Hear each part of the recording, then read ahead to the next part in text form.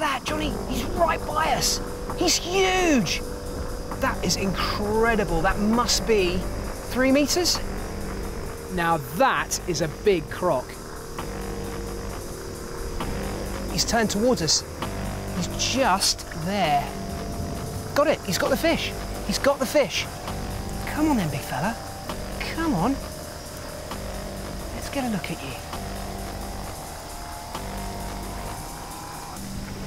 Whoa, that's some strength.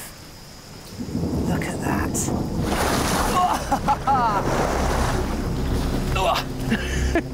Slipping around in the riverside mud, you can see why crocs are so deadly. Even when I'm out of the water on the riverbank, he still has the upper hand. Just when I think my job can't get any weirder, I end up fishing for crocs in an electrical storm. Madness. He is the master of these murky waters. If you fell in there, it wouldn't last 5 minutes.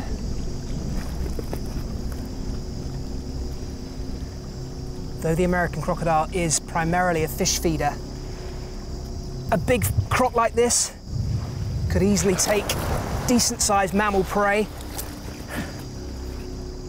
or chug back a huge fish in one gulp. Effortless, just effortless.